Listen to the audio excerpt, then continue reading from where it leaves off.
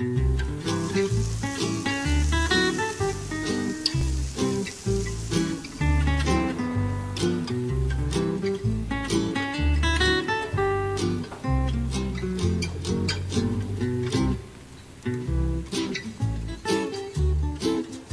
to Meat on the Grill. We have a primal connection to cooking with meat, and specifically cooking with fire. Our early ancestors sort of abandoned their hunter-gatherer ways with the advent of cooked food. And what that did is it allowed us to become much more intelligent beings. Turns out finding and consuming raw food takes a lot of time and a lot of energy. Freeing up that time and energy basically developed humans into civilizations. It's believed that cooking with meat likely was the result of some sort of a mistake or an accident, probably suspending meat around a fire to keep it away from predators, and then realizing the results of that, picking up the flavor of the smoke, picking up the changing of the protein structure and making it more palatable. So today we've got several selections of meat, and I like to refer to these as value cuts. These are 4 cuts of meat that come from the 60% of the animal that we don't really think about all that much. Much of our focus when we think about grilling meat comes from the 40% of the animal that's the short loin and the rib. These pieces of meat come from the shoulder and the leg section of the animal, so they're much more affordable. On the left here we have a tri-tip. Then we have what's called a teres major or a chuck tender. 2 different names for it. The teres major is the specific name of the muscle. We refer to it as a chuck tender in the kitchen. Flat iron steak here and a hanger steak. So these are all great pieces of meat. The tri-tip actually sort of presents an interesting meal on its own because of the shape of it. If you grill this off, you end up with the sort of crispy end pieces that are kind of well done, and then the thicker center portion actually would be a rare, more tender piece of meat. So we're going to explore some different recipes with several of these cuts. So I'm just going to move this out of my way. For our first recipe today, we're going to take a look at the way in which other cultures handle their protein intake. So this is a recipe that has a small amount of meat, a small amount of protein, and a lot of vegetables and fragrant herbs and spices with it. So I'm going to start off by making a marinade, and I'm going to make the marinade in this Ziploc baggie. So we're going to make the marinade, and then we're going to marinate this overnight. I have some lemongrass here, which we're going to add in.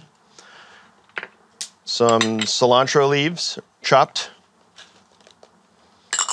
Some ginger, freshly chopped ginger.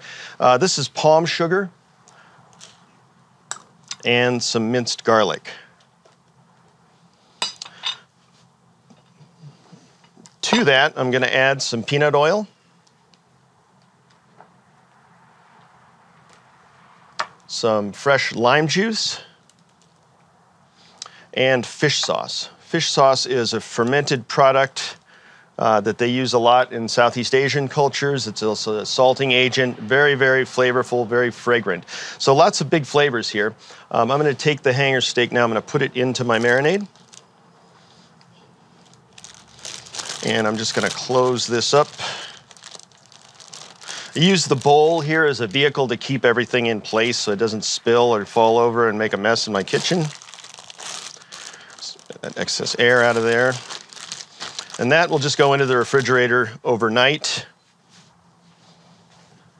Now I have that same hanger steak and that same marinade, which we have marinated overnight. So I'm going to take this out of the bag.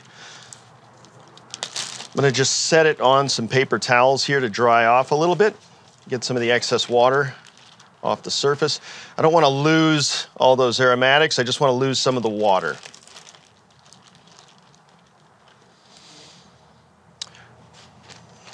Next, we're going to take a look at our grill. So we're using mesquite charcoal today. As we know, mesquite produces a very high heat and a very flavorful, sort of fragrant aroma to it. So looking at the grill, I'm going to check for hot spots. I'm going to use the oiled rag method to check for hot spots. So I'm looking for that smoke like that to come off the grill. That tells me I'm at the right temperature. So I'm just going to place these steaks right there on that hot spot.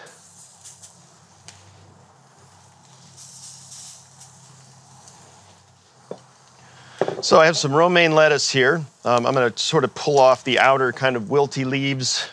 Just get to the nice crispy core, the heart. And I'm just going to cut this up into bite-sized pieces. What I generally do is just split the whole head right down the middle like that. I'll usually discard the first cut, sort of, again, wilty, not fresh. And then I'm just going to cut this into, like I said, bite-sized pieces. With romaine, one of the things that you need to be aware of is when you get down here, there's this, actually it's not here. A lot of times this piece here extends up into the romaine, and that ends up in my Caesar salad almost every time I order it. Somehow I'm lucky that way. So we want to remove that.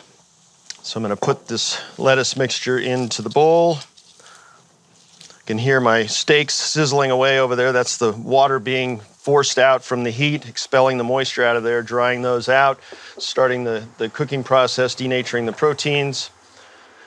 Next, I have some spicy Thai bird chilies. So I'm going to cut those up. Those are used a lot, again, in Southeast Asian cuisine. So very, very spicy. So I'm going to cut these into small pieces. And these are just going to add a little fire to an already fiery dish. And I'm going to do seeds and all. So this is a Thai-style marinade. So these are Thai bird chilies. So obviously used a lot in that cuisine. And now we're going to check on our grilled steaks. So I can tell by feeling this that it's nice and rare, which is exactly what we want. And these are pretty thick steaks. These are about, these cook for about 7-8 minutes because they're very thick and there's a lot of water in the meat, and so it takes some time for those to cook. And taking these directly off the grill now, these steaks are very hot. And as we know, heat affects water activity. So if I just cut into the steak right now, I'm going to lose a lot of water. Those water molecules are moving very rapidly. So I want that process to slow down, that water movement to slow. And then I'm going to cut these in about 3 or 4 minutes after they've rested. We call that resting when we allow that water activity to minimize. And now our steak has rested, so we're going to go ahead and slice this up. And what I'm going to do is I've got a lot of juice here, even just sitting. And that juice, actually, I'm going to capture that. That's going to become our dressing for this salad. So I'm going to just allow the juice to kind of mingle in with these fresh Thai bird chilies. You can see the meat here nice and rare. And then in order to capture this, I have my bench scraper here. I'm just going to transfer all of this into the bowl.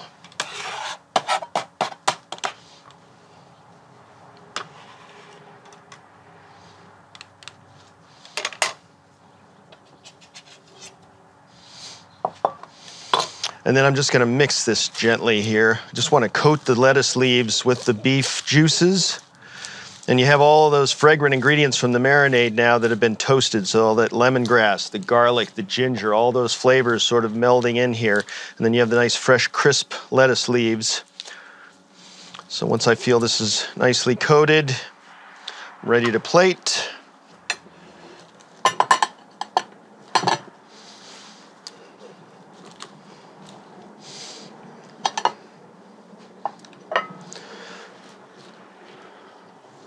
So I do want a substantial amount of greens here, but I do want to highlight the meat as well. That's kind of the star of the show with this dish. So, and again, placing these things kind of gently, loosely with my fingers so I get some nice height. And then to garnish this, I have some fresh mint sprigs. And notice that these still have the stems on them and the cilantro. It's not uncommon in Southeast Asian cultures to have both the leaves and the stems and even the roots of the different fresh herbs used. And then finally, we're just going to add some toasted peanuts, which really adds some crunch, and that peanut flavor is a really distinct ingredient in the cuisine of that region. So there we have our marinated Thai beef salad with toasted peanuts and fresh herbs.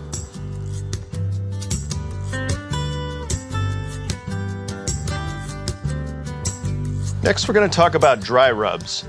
Here we have some spices. So we have some allspice, some toasted cumin seed, whole black peppercorns, dried oregano, and cinnamon sticks. I've taken all those, toasted them, and then ground them in a spice grinder into this mix here. We add to that some salt, and then we place that dry rub directly on our piece of meat. And what that does is starts to infuse and permeate the flavors of those ingredients into the meat. Also, the salt starts to denature the proteins and dry out the surface, so you get sort of the double edge of flavoring and also seasoning of the salt and beginning of the cooking process, really. So I'm going to place this on the grill. I'm just going to get a little oil on the grill here real quick. Always like to oil the grill before I put things on there, just keep things from sticking. So while that's cooking, we're going to take a look at our next marinated preparation. So here we have a marinated Terrace Major, or chuck tender. And in that we have some fresh herbs. We have fresh thyme and fresh tarragon. We have fresh bay leaves and dried peppercorns. And that's all mixed with some olive oil, a little salt and pepper, and we have that already marinated in the Ziploc bag like we showed you earlier with the Thai-style beef. So I'm going to take this out. Again, I'm going to place this on paper towels just to get that excess fat off of there. If I put a really oily marinated item directly on the grill, it's very likely that I'm going to get a flare up on that. I'm going to get some fire, which I don't want.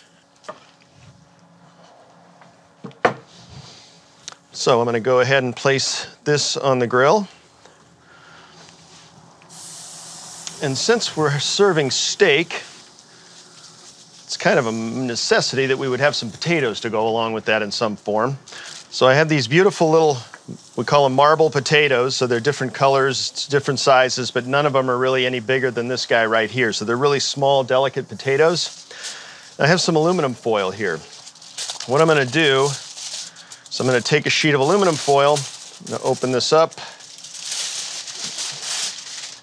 I'm going to place the potatoes. Also, there's a couple of cloves of garlic in here, and there's a sprig of rosemary. Those are really just to flavor the potatoes. You can eat the garlic after you've made this. It's perfectly fine. I'm going to add some salt and pepper. And I'm going to add a generous amount of olive oil.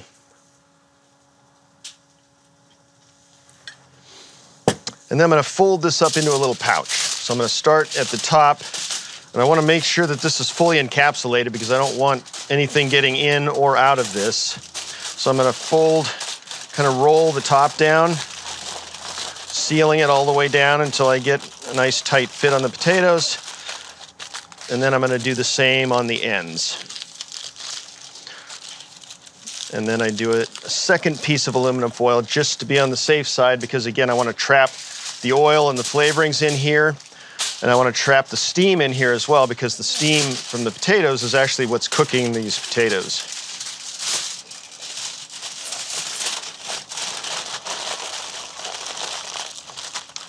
And the other reason I want to make sure these are sealed really well is because I'm going to cook them directly in the coals. So these, while I'm grilling on top, you may have space limitations on your barbecue. This guy just goes right down here and cooks in the coals while you're cooking your steaks above. So these guys have cooked now. I'm gonna rotate these 45 degrees. And that's so that we get even grill marks and also more even cooking from the different nuances of the heat transfer through the metal and the heat coming up between the grates. So now we're gonna cook these for probably another 7 to 8 minutes, and then we'll come back and slice them. And now we're gonna check on our steaks. So our flat iron, I can tell, is done. The Terrace Major is a little bit thicker. I think actually we're good there as well. So another way to determine doneness, and probably the most effective way, is with a digital thermometer. So I have here a digital thermometer, and when I check this, especially with something like the flat iron that's thinner, I want to make sure that I check it from the side. So I'm going directly into the middle of the steak in the center, because if I go in vertically, I could be off by even 1/4 of an inch in either direction. It's probably going to be 10, maybe 15 degrees off. So this is perfect. I'm at about 125 degrees, which is exactly where I want to be. So I'll take that off as well. So now I'm going to allow these to rest for a few minutes.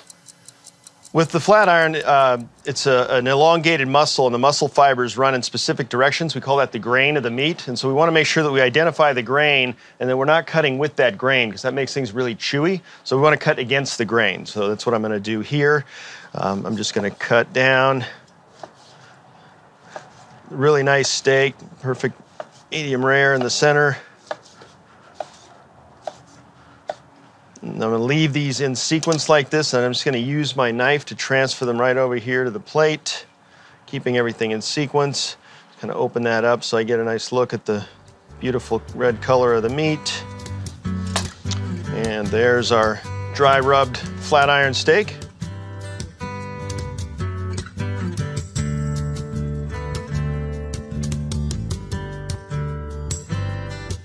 Now we're going to take a look at our potatoes that we put into the coals earlier. So those have been cooking for about 15 minutes. And I can actually hear the sizzle inside the pouch here from that steam and oil cooking away at the potatoes. So I'm just going to gently peel this back.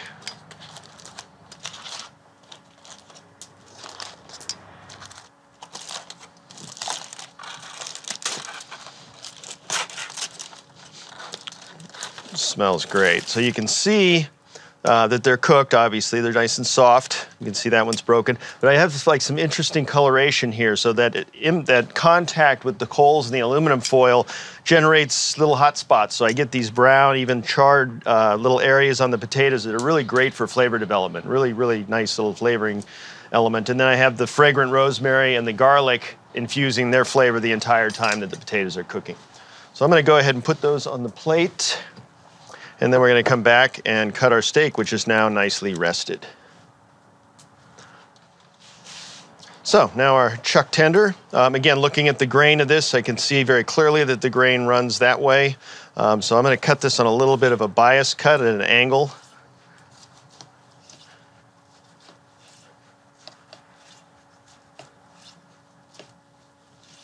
And again, I'm going to use my knife. And then I'm just going to fan this right around those beautiful potatoes, exposing the beautiful medium rare center. And there is our marinated Terrace Major or marinated chuck tender steak with coal roasted potatoes.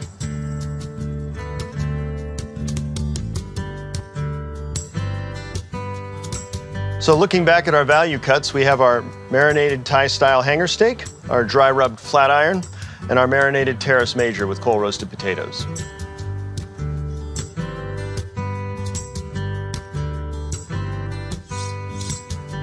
For our next recipe, we're going to look at a hamburger, but this is no ordinary hamburger. We're using lamb as our meat, and we're using flavors of the Mediterranean in the preparation of the burger. But the most interesting thing about the burger is that we're going to have the cheese component inside the burger instead of on top.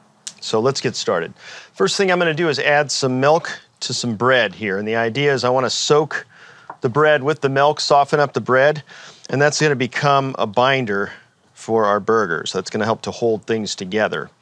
So while that's softening up a bit, I'm going to add some onions to this mix. So these are onions that have been sweated. When we sweat something, we want to extract the water from it to concentrate the flavors of the sugars. We don't want to get color on it like caramelization. We just want to intensify that sweet flavor. Those are very different flavors, sweated onions and caramelized onions.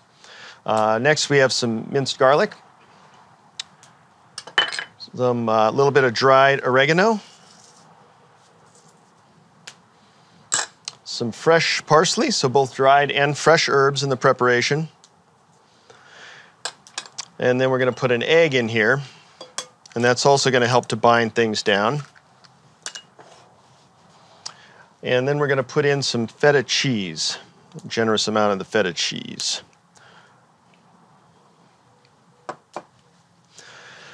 So I'm going to take a little, I don't need all of this bread as a binder. I don't have a whole lot of meat in here, so I'm going to take about a quarter cup of my binder. I'm going to season this well with some salt and pepper, keeping in mind that the feta cheese is somewhat salty on its own, so I'm not going to add a lot of salt to this, and I can also season it on the grill if I don't feel like it's seasoned well enough at the end. So I'm going to mix this all up. I'm just going to get in here with my hands. That's really the best way to do this. I want to make sure that I mix it really well so all the ingredients are thoroughly incorporated. And as I'm mixing this, what happens is the ingredients start to warm up, the meat warms up, the fat in the meat starts to soften, and the mixture becomes pretty wet, pretty loose. And so if I were to try and grill this right after I mix it, it probably wouldn't work out all that well. It'd probably be a little bit too wet. So what I want to do is refrigerate this for a couple of hours after I form the patties so that I solidify those ingredients back together. So now I want to take the patty that's been refrigerated and I want to put a little bit of oil on that just to help keep things from sticking. And once again, oil conducts heat. I'm also going to dust just a little additional salt on here. So you can see I have this on a parchment paper square, and what that does is it allows me to move it to the grill rather easily. It also enables me to make a lot of these and even stack them up if necessary if I'm making a lot of burgers. So I'm going to place this on the grill, and I literally just slap that down and then pull the parchment paper right off of that. So while that's cooking, take a look at our pickled onions. So I have some sliced onions, what we call julienne onions. So these have been cut laterally into kind of half moon shapes, and they're about 1/8 of an inch wide each. I'm going to add to that some sumac. Sumac is a Middle Eastern berry. It's much like paprika, but it's got a little bit of a lemony sort of hue to it. I'm going to add a generous amount of sumac. And I'm going to add a generous amount of sugar. Sugar is going to kind of counteract the acidity of the onions. And then I'm going to add some sherry vinegar to that. So what that's going to do is it's going to soften up the onion. It's going to tenderize the onion, and it's going to flavor the onion at the same time. So it's a form of quick pickling. But that process takes about an hour to really transform, for that acid to attack the cellulose structure and kind of break down the onions into soft, translucent little slivers. So I have some that I've made ahead of time here. You can see the difference in the color. The color's changed, softened up quite a bit. It's not crunchy anymore. So this is what we're looking for in the pickled onion, that flavor and that soft texture in there. So next we have our bun. So our bun, we have a brioche bun here. So brioche is my favorite bread, probably because it's made with lots of butter and lots of eggs, which are two of my favorite things. So I'm going to do this dry. I'm not going to add anything to this. I just want to get a little bit of toast on here. So I'm going to go directly on the grill, and I'm going to press down gently on this just so that I get nice even grill marks. Now I'm going to rotate my burger. So I want to make sure, one of the key mistakes that people make when they're cooking burgers or anything on a grill is trying to move it too soon. So you need that to sit on the grill and form a crust. Proteins are really soft when they go on the grill, and they just sort of dangle down between the grates, and if you try and get a spatula under there, you're likely to shear off that crust on the bottom. So I can tell just by lifting the corner of this up that it's not sticking to the grill. I've formed a nice crust on there, and I just want to rotate this 45 degrees now to get those nice grill marks on there. Take a look at my bun. Brioche also cooks very, very quickly, so you got to be careful not to burn the brioche bun. So I have some romaine lettuce here. Again, I'm going to cut the ends of that off because I don't need that. And I'm just going to do a little shredded romaine, so a little chiffonade, again, that leafy cut, thin cut vegetables. I don't need very much. I have some beautiful heirloom tomatoes. So I'm going to do a couple of slices of tomato.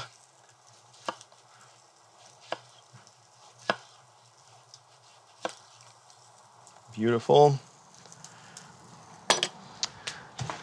And then I have, as a condiment, I have tzatziki. And tzatziki is a mixture of yogurt and cucumbers in some form. In this case, we have red onion added in here as well, and then mint as the herb, because we want mint to complement the flavor of the lamb burger.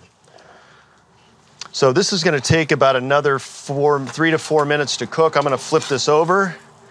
You can see we've got our nice grill marks there, and we'll come back to this in just a moment. And now we're ready to take our burger off the grill. So I'm going to leave this on the spatula so I'll be able to get it onto the burger in a moment. We're going to start to assemble our burger. So I'm going to do this right on the plate. So I'm going to take the brioche bun. I'm going to add some tzatziki to the bottom bun because I want that for moisture. That's our sauce. So that would be in place of traditional mayo or ketchup that we might have in this country. And then I'm going to place the burger right on top of that sauce. I'm going to come back with my shredded lettuce, generous amount of shredded lettuce. And then I'm going to use my tomatoes to kind of hold that down in place. And then just a few of my pickled onions. So these are nice and wilty now. You can see that. If these were in that raw stage, they just fall right off. So this sort of enables them to stay in place. I'm gonna put another little dollop of tzatziki right on the top here. And I'm just gonna present this burger in a semi-open face sort of manner. So I'm just gonna lean the bun right up against this so that I don't cover up all those beautiful colors. And then I can let the person who's eating this sort of assemble that and finish off that sort of solidification process on their own. And here we have our Mediterranean lamb burger with tzatziki, pickled onions on a brioche bun.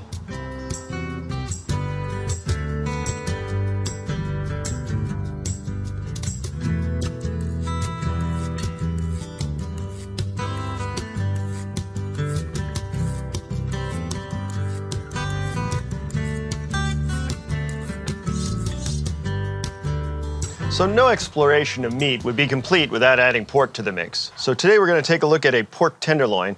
This is a relatively lean cut of meat. Pork over the years has sort of been bred to have less and less fat, and this particular cut is from an area of the animal that's not really exercised all that well. So you see there's very little connective tissue, very little fat, very little marbling of any kind. So we want to treat this pretty delicately. So what I'm going to do is I'm going to do a process we call butterflying. So what I've done is I've taken a regular Ziploc bag and I've cut the ends of it so that it opens up into a sheet. And you could do this at home with plastic wrap, but really what we want to do is just pound this out. And with the Ziploc bag, it actually adds a little bit more strength, so it's a little more structure to it. So I have here a meat hammer, a tenderizing hammer. So this has 3 distinct sides to it. So it's got a large side here for tenderizing really tough cuts. Smaller here for tenderizing semi-tough cuts, and then for my purposes, I just want to use the flat side because I just want to flatten this piece out. And when I'm pounding, what I generally do is I'm going to be not just pounding down, but sort of pounding and pushing at the same time and pounding and pulling at the same time, so I'm stretching this piece of meat out.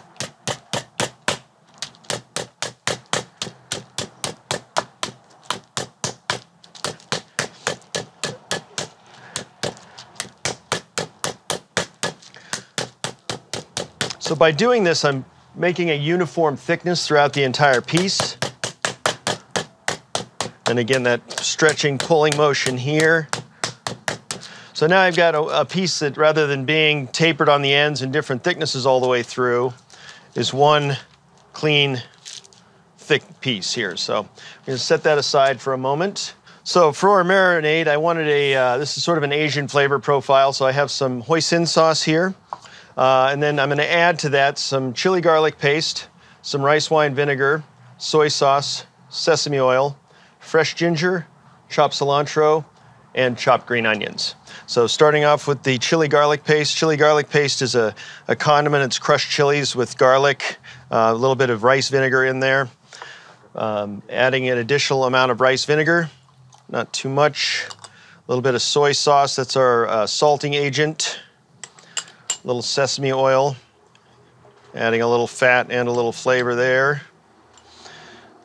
Our ginger, use all of that. All the cilantro, and all of the scallions.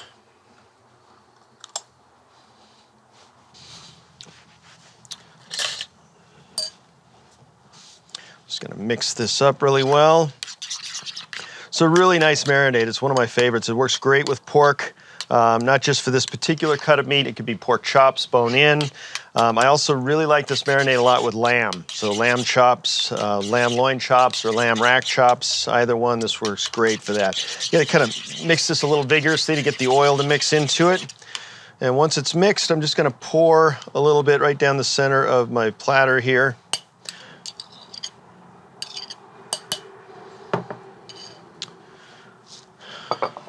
I'm just going to place my pork tenderloin right in this marinade. I want a fairly thick coating here.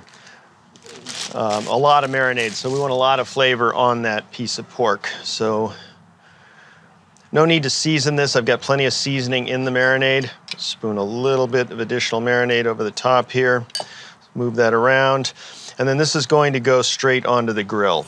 I am going to oil the grill a little bit, mainly because this is a very sugary preparation, marinade, and that sugary preparation has a tendency to burn pretty quickly and to stick and caramelize. So I want to make sure that I can get that off of there.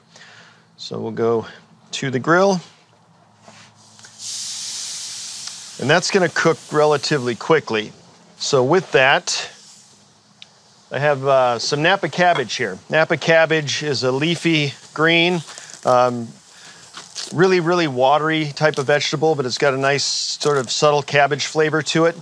And I'm going to grill a piece of this as an accompaniment to the pork tenderloin.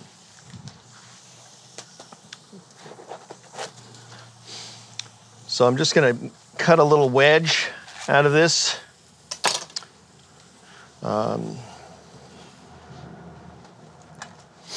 And then I'm going to take out the core section right here.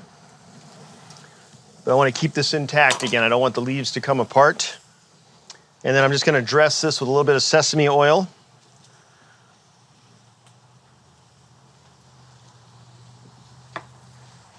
Clean up here, always. Add a little salt. And just sort of coat this with the sesame oil. And that's going to go on the grill right alongside of our pork tenderloin. So now I'm going to cross this. You can see, got some nice char there. That's from the sugar. It does stick just a little bit. Remember I mentioned earlier about putting things on the grill that have a lot of oil on them and causing flare-ups. So you can see all that oil drained off the Napa cabbage and started a little fire there in the bottom. And what I don't want is that black soot that comes from smoke all over my beautiful colored Napa cabbage. So let's move that right over there. So this is going to take about another minute on this side, and then I'm going to turn it over and it'll take about an additional 3 minutes to cook. And our pork tenderloin is ready to plate. You can see the cabbage, beautiful coloration on that. You go right to the plate with that guy. And the pork, nice and juicy. So I'm just going to cut this into 3 pieces.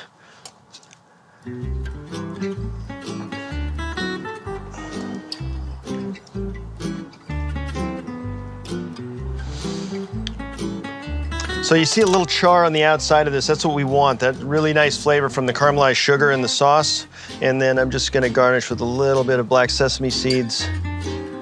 And there we have our hoisin glazed pork tenderloin with grilled Napa cabbage.